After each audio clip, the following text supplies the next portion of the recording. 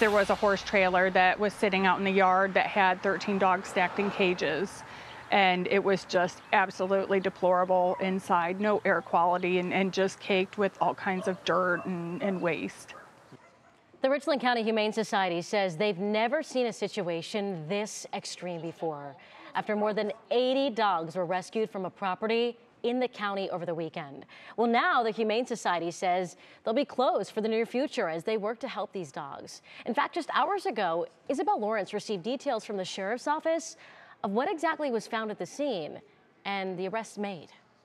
We've learned that 47-year-old Michael Olar and 43-year-old Renee Booher have been charged with child endangering. Their 4 grandchildren were in the home the sheriff's incident report described as having an overwhelming odor of dog urine and feces. According to the report, both were charged with child endangering due to the conditions of the house and close proximity to animal abuse. They were also charged with possession of drugs, marijuana, and possessing drug abuse instruments, the report detailing that marijuana, syringes, and guns were in plain view. The Humane Society of Richland County says more than 80 dogs were found throughout the property in cages in what they called deplorable conditions.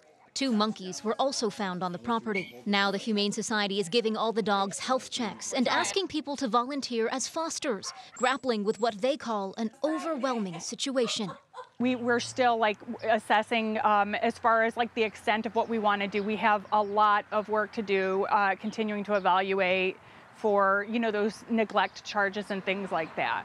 According to the sheriff's incident report, humane agents on scene said they were pursuing felony charges. The report also says all 4 children had open cases with Child Protective Services. They were taken to another grandparent's house.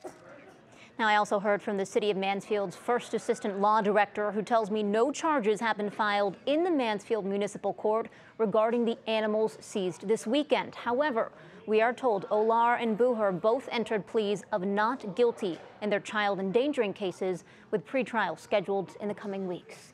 The Humane Society has an Amazon wish list going of items they need, like certain dog foods and medications. Laura, of course, we do have links to their website on WKYC.com. Oh, these poor puppies, they have such an uphill battle ahead. All right, Isabel, thank you.